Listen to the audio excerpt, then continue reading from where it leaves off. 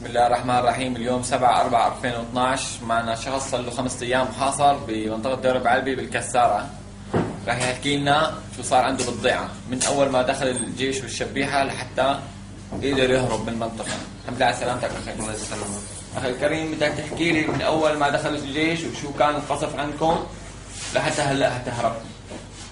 فات الجيش صار يقصف علينا بالصواريخ، وورا فات الشبيحة وهاي ومؤيدين للنظام، وصاروا يعتقلوا النسوان ويغتصبوا النسوان ويذبحوا الأولاد قدام عيوننا. ذبحوا الأولاد وصاروا يغتصبوا النسوان، وصفونا أكثر شيء 3 صفوف، كل صف شيء 60.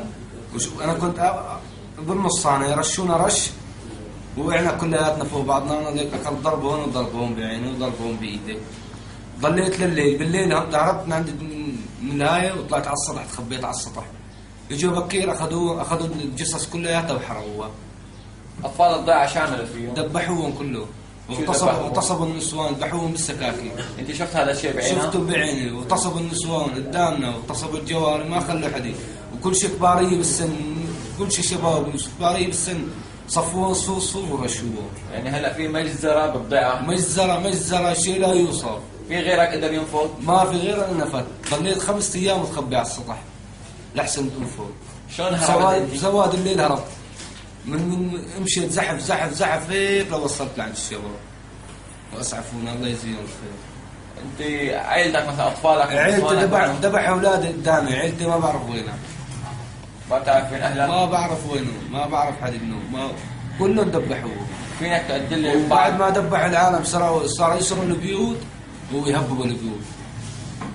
فينك تقول لي بعض العيال، اسامي العيال مثلا؟ في بيت مضية، وفي بيت غليون، وفي بيت المهبانة، هذول كلهم ذبحوهم. شو صار؟ كثير عائلات. شو صار بالضيعة هلا؟ دمار صواريخ، ما خلوا الا صواريخ هدوها الضيعة. كلهم ايرانيين ووالين النظام، حاطين شرايط صفر وما شرايط صفر، وكلهم هيك بتقول. انتم شو بتقول للشعب العربي بالخارج؟ شو بتطلب؟ بطلب منه ساعدني، بطلب لي غفران. والله مرت اولادي ما بعرف وين، اضبع من اولادي ومرتي ما بعرف وين. الله هي مفروض. شو بتقول لعلماء الاسلام، لعلماء المسلمين؟ وين علماء الاسلام؟ والله ما مدورين علينا. هلا انت عينك ما عاد فينك تشوف فيها؟ ما لا امتص فيها، هيك مسكره لها 5 أيام مسكره، واكل ضرب هون. ما لا امتص فيها ابنو. 5 أيام لا اكل لا شرب لا شيء، بتخبي على السطح بين الخزانات.